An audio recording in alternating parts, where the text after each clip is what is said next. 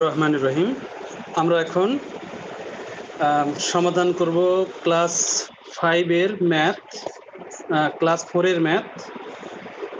এর math page number 94। এটা আমরা সলভ করে দেখব। এখানে আমাদের প্রথমে রয়েছে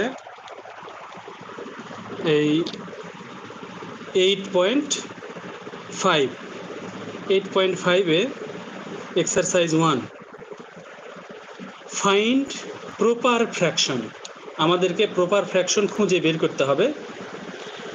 এই অ্যান্ড ফ্র্যাকশন ইকুয়াল টু 1 এবং ইকুয়াল টু 1 ফ্র্যাকশন এটাও খুঁজে বের করতে হবে। তাহলে এই যে আমাদের একটা বক্সের মধ্যে কিছু ফ্র্যাকশন দেখতে পাচ্ছি, এখান থেকে দুই ধরনের ফ্র্যাকশন খুঁজে বের করতে হবে।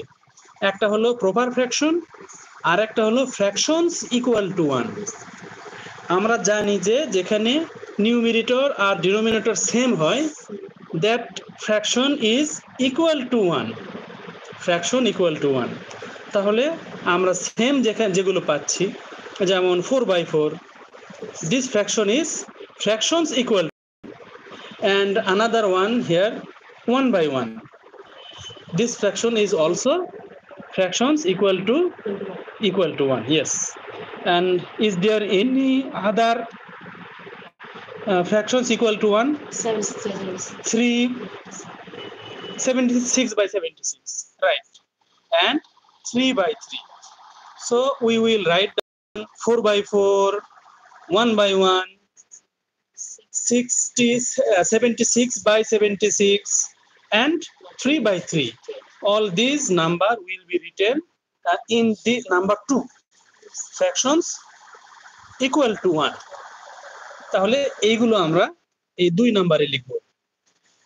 আর আমরা প্রপার ফ্র্যাকশন কোনগুলো? যেগুলোতে denominator is greater but numerator is smaller. So we can see here 2/3 proper fraction, 5/8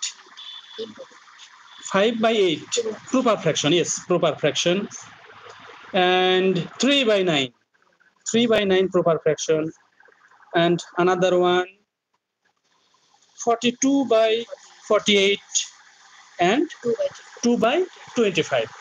All these are proper fractions. তাহলে এই সবগুলো প্রপার। আর যেগুলোতে নিউমেরেটর ইজ গ্রেটার সেটা হলো ইমপ্রপার। এখানে ইমপ্রপার লিখতে বলেনি, কিন্তু ইমপ্রপার কি কি আছে দেখো তো, বলো তো দেখি। 8/5, right, this is improper. 13/12, right, improper. 27/26, improper. আর নাই। তাহলে এই তিনটা মাত্র ইমপ্রপার, লিখতে বলেনি, ওটা আমাদের 1 আর 2 কোনোটাতেই লেখা যাবে না। ওকে, অ্যান্ড দেন নেক্সট নাম্বার 2। আমরা শুধুমাত্র কিন্তু এগুলো রিভিশন দিচ্ছি, আমরা কিন্তু এগুলো আগেই সলভ করেছি, এখন শুধু রিভাইজ দিচ্ছি। এখন আমরা এখানে নাম্বার 2 এটা দেখব। 2 নাম্বারে কি বলেছে? অ্যারেঞ্জ, সাজাও দ্য ফলোয়িংস, মানে নিচের গুলো, এই ফ্র্যাকশন গুলোকে সাজাও from smaller two greater, from smaller two larger or smaller to greater, and show it by symbols. তার মানে আমরা সিম্বল দিয়ে লিখব। এখন এটাকে আর কোনটা সবচেয়ে স্মলার বোঝার কি উপায়? উপরে যেটার ছোট সেটার। হ্যাঁ, কিন্তু তার আগে খেয়াল করতে হবে নিচের ডিনোমিনেটর সবগুলোই সেম কিনা, ইকুয়াল ডিনোমিনেটর কিনা। এখানে আমরা দেখতে পাচ্ছি সবগুলোই সেম, সবগুলোই ইকুয়াল ডিনোমিনেটর। তাহলে নিউমিনেটর যেটাতে ছোট সেটাই হলো স্মলার ফ্র্যাকশন। তাহলে ফার্স্টে কোনটা লিখবো? স্মলার কোনটা? Smallest 2/7, and then 3/7, next 6/7, next 7/7. Good, very good. Go to number 2. Here all the denominator are not same. এখানে ডিনোমিনেটর সেম নয়, but নিউমিরেটর R same.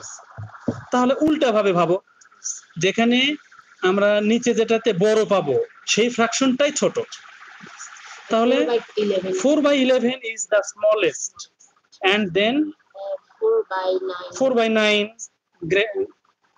and then 4 by 7. 4 by 7, and then 4 by 4 by 5. Good. We have already arranged from smaller to greater or larger. And now go to number 3. Number 3. Here we can see all the numerator are same. So we will follow the rules of 2.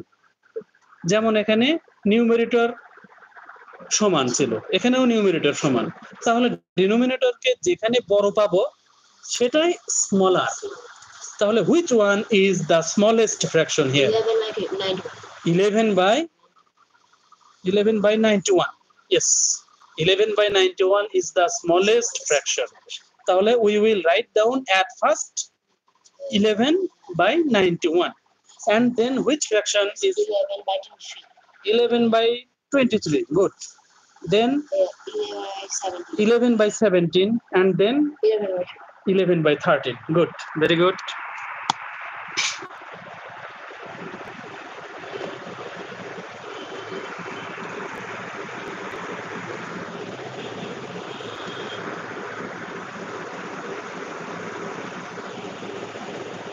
কিন্তু এখানে আরে কি হচ্ছে, এটা waiting for guest কেন?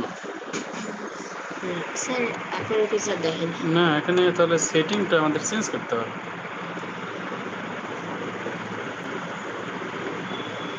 enable flash করলে তো চলবে না। অ্যাড গেস্ট, ও এইটা তাহলে সবার জন্য হচ্ছে না, তাই না?